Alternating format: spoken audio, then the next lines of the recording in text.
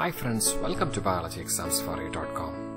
How we feel the warmth of the sun or the gentle touch of our loved ones? The answer to this question is this year's Nobel Prize work.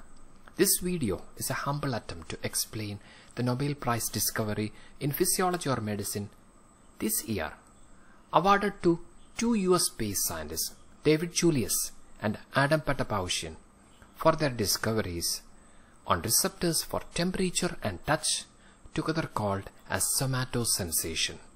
David Julius discovered a receptor for temperature which is called as TRPV1, whereas Patapoutian discovered a receptor for touch which is called as Piezo. At the end of the discussion, hopefully you will be able to understand the background knowledge, how we react to heat and touch, what we know before this discovery, experiment of David Julius and how he discovered TRPV1, experiment of Patapoutian and how he discovered the Piezo receptor, and why this discovery is important. Within 5 to 10 minutes. If you are new to this channel, please consider subscribing this channel. Let's begin with the background knowledge. A 17th century philosopher named Descartes depicted that while touching fire, a thread is triggered between skin and the brain. Then a 1906 Nobel Prize work by two great scientists, Italian scientist Camillo Golgi and the Spanish scientist Ramon Cajal, they discovered the structure of nervous system.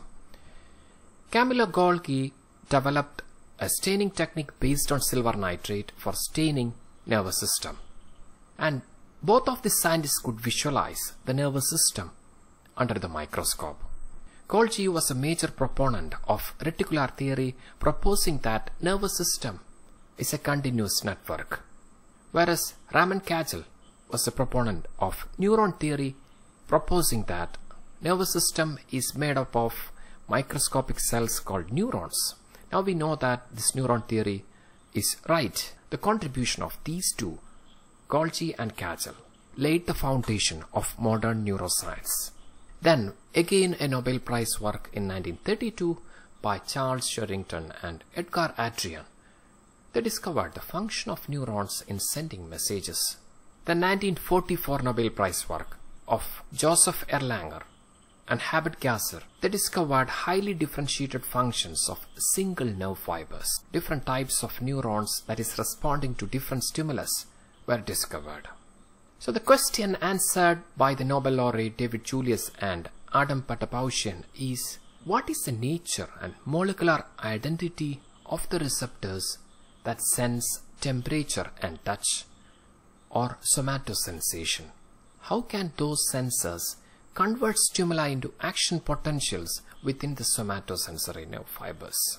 They could identify specific receptors that is responsible for somatosensation for the first time.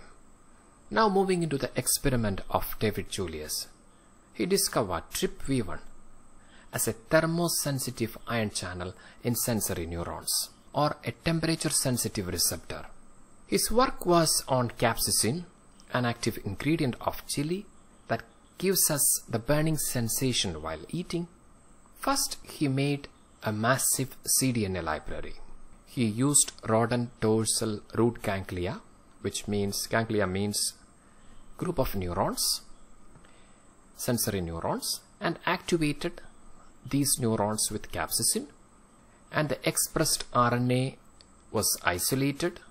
Then he made cDNA out of that RNA. So he prepared a cDNA library of capsaicin activated genes.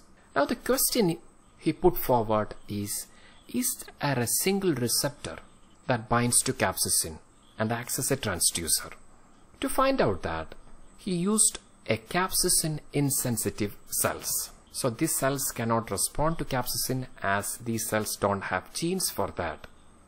So he transfected cDNA from cDNA library in different planes, like suppose cDNA1, cDNA2, cDNA3, like that, and activated with capsaicin to test whether there is any cDNA clone or gene that is specifically expressed upon capsaicin activation. This is actually a gain of function screening. These cells gain that function of responding to capsaicin by means of genes that is transfected from this cDNA library. He could isolate a single cDNA clone that is expressed, and he later characterized and found out it as transient receptor potential cation channels, and he named it as TRPV1. The receptor was previously called as vanilloid receptor. This discovery of TRPV1 is the basis of many other discoveries or receptors that is associated with temperature sensation. Later, many TRP receptors were identified, like TRPM8 that helps us in feeling the cooling sensation, then TRPV1, TRPA1 and TRPM3 that is responsible for the feeling of heat. So many receptors, TRP receptors, were identified that can respond to changes in temperature.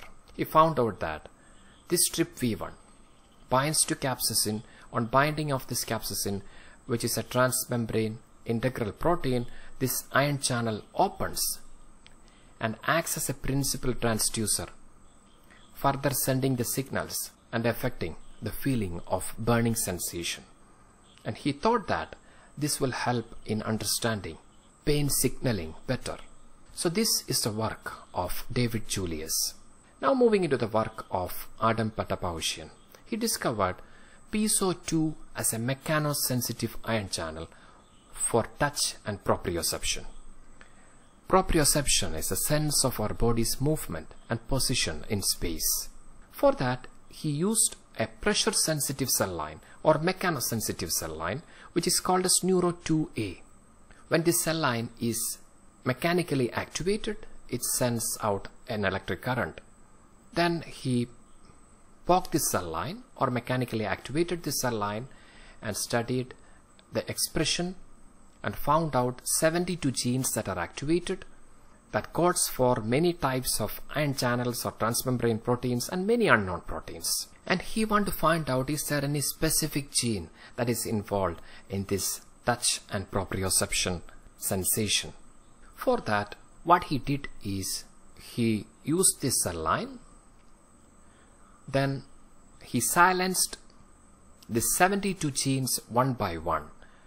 Suppose this gene 1 is silenced, then he applied a mechanical force and recorded the electric current.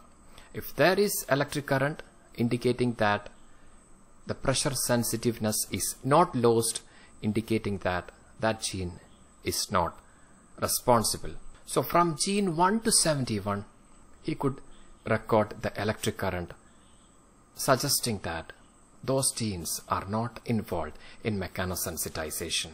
To his surprise, the last gene, candidate gene 72, when he silenced using RNA interference technology, he applied mechanical force and found out that no electric current is generated, indicating that that gene is responsible for this pressure sensitiveness or mechanosensitiveness. The gene was called FAM38A at that time, and he called it as Piezo, referring to Piez, the Greek term for pressure. Later he identified one more receptor, that is Piezo-2, and he found out that on mechanical force, this transmembrane protein or transmembrane ion channel opens and acts as a principal transducer for the feeling of touch and proprioception. So this experiment is actually a loss of function screening.